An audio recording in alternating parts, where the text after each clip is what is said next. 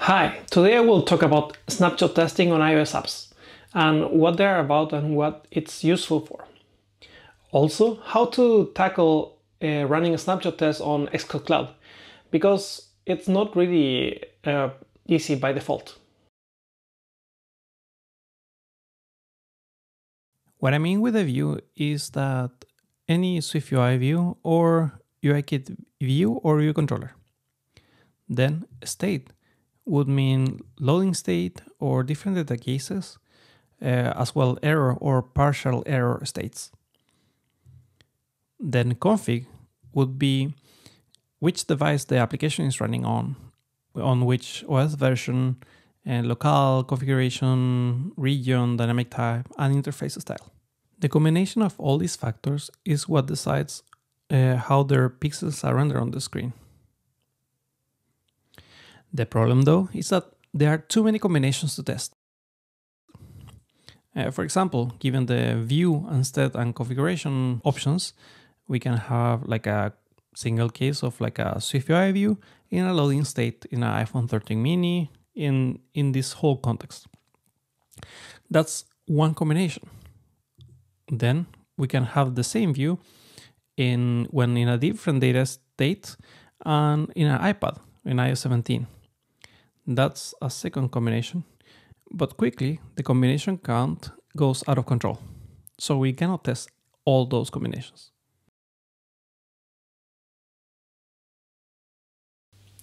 The app that I will be testing is like a small application that is a movie catalog app that I made, which I'm gonna be particularly testing like a detail screen. I want to take a snapshot of it and to see with different configuration, different data.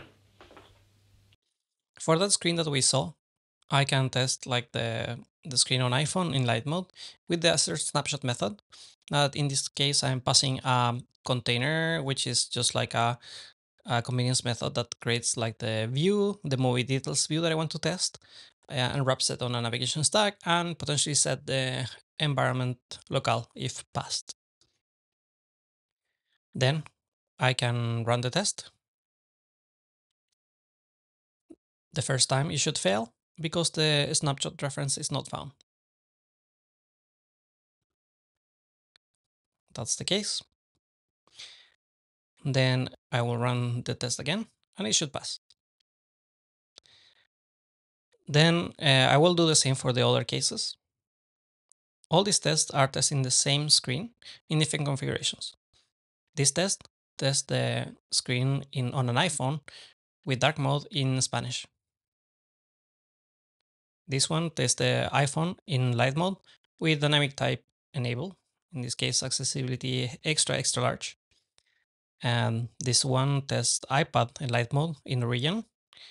This tests the screen with a fixed size in order to see the full content of the scrollable view. Then the snapshots the references are recorded like this. So the files have the right name and we can see like how the same view behaves in different scenarios. Then I can try to break a test by doing a visual change, let's say removing the title. Can run the tests.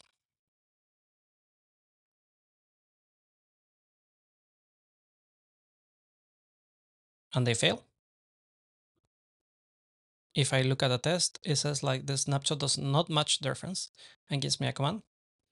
I can paste that on the console and opens my diff app, in this case Kaleidoscope, and then we can see that it's basically the title is missing.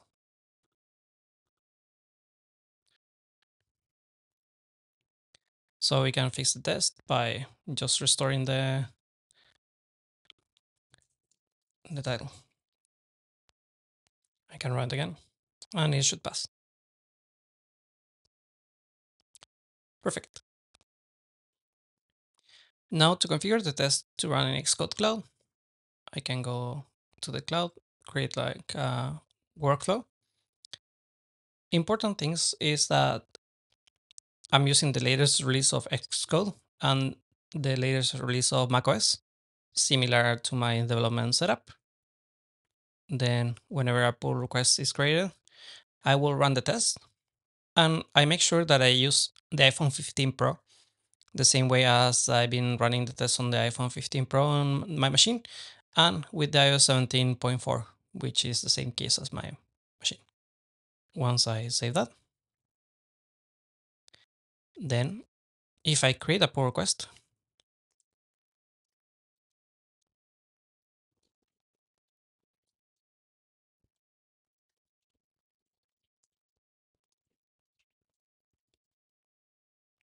now this pull request created, it will trigger a Xcode Cloud build.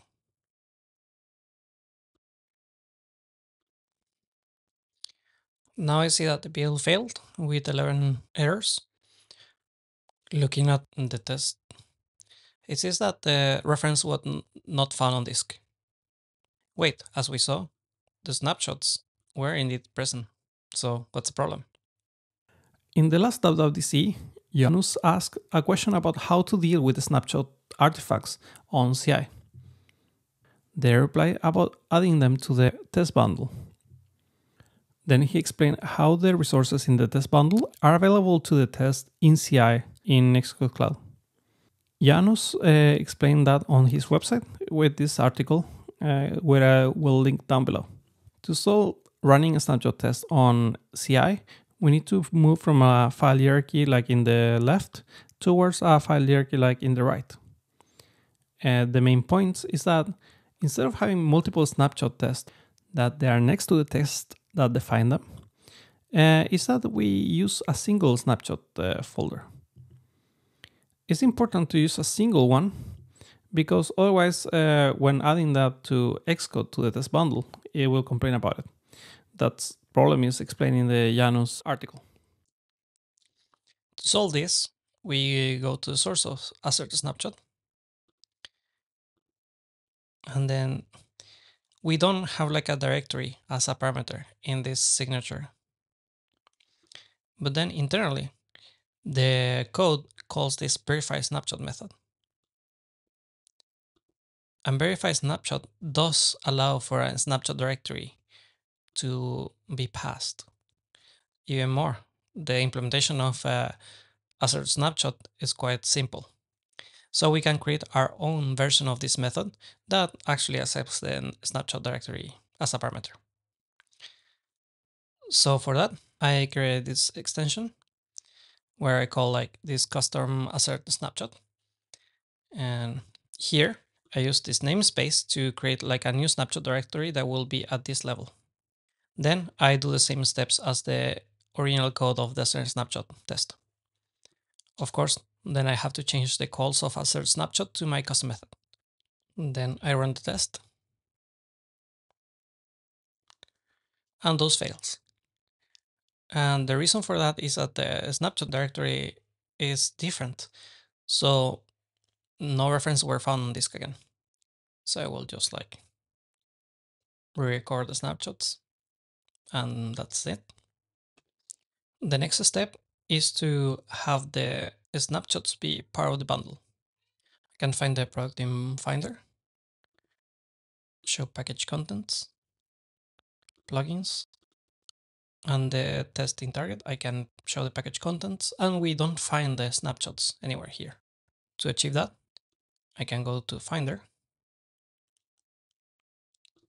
get this new snapshot directory, drag it to Xcode at the top level, and create a folder reference. With that in place, I can run the test and should work. And more importantly, when I open the bundle, I can go to plugins and test, and I can find the snapshots in here. Now test still will not work on Xcode Cloud, and the reason for that is that we're still not using the bundle directory where the snapshots are stored on CI. So in order to be able to run this on test correctly, we need another change. And that looks like this. First, we add a computer variable to check if we are running on CI or not. First, we use that variable to see if we're running on CI. If so, we use like a test bundle URL. Otherwise, we use the source code directory. The test bundle URL we can compute like this. Basically, what's gonna happen is that the best directory will be either the test bundle, the embedded snapshots, or the source code version. Since whenever we compile the project and the snapshots are updated, they will be embedded into the test, so we can run on CI. Now, with those changes in place, we can push to GitHub, which will trigger a new CI build. Now the snapshots should be found. After running the new build, we can see that tests are still failing. When we look at the failures, let's see the snapshot does not match the reference. This is positive because the snapshot test is actually finding the reference, which is what we wanted, but for some reason, they don't match the reference. A way to see the failure would be to click on the test, and then you can see the attachment failures. And I think here the best thing is to use preview.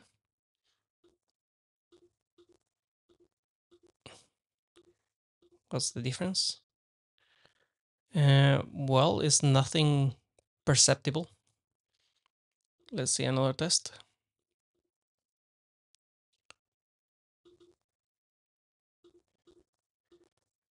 The reference, the failure, the actual difference. Doesn't seem clear what is failing. Now, this out of the scope of this video, but the solution is about the understanding the precision and perceptual precision parameters. And those are discussed in the snapshot testing library. But as a simple explanation, we can make a custom image snapshotting type that it will put the precision and perceptual precision as a 0.98. Sometimes when making snapshots on an Apple Silicon chip and then making the same snapshots on an Intel machine, which is the case of Xcode Cloud, there might be some imperceptible differences. And this will help mitigate a bit of the variance that can happen. So basically creating the custom image will allow us to set up these parameters wherever we use image. So for example, in here, we can go back to the test. Instead of saying image, we say custom image. Or we can do that for all the other tests. So I will commit this.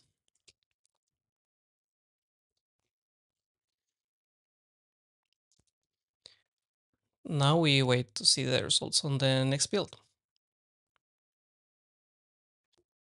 Then, when the build is finished, we now know that the test passed on Xcode Cloud. Finally, as a summary of how to run a snapshot test on Xcode Cloud, we need to make sure that we adapt the directory structure to snapshots. We pass that new directory as a parameter in verify snapshot, then add the new directory as part of the test bundle. Then basically alternate between the source code directory and the test bundle directory to reference the snapshots. Finally, replace the usage of assert snapshot with our custom method that implements this logic. Also, I'm planning a video on how to make views easier to test.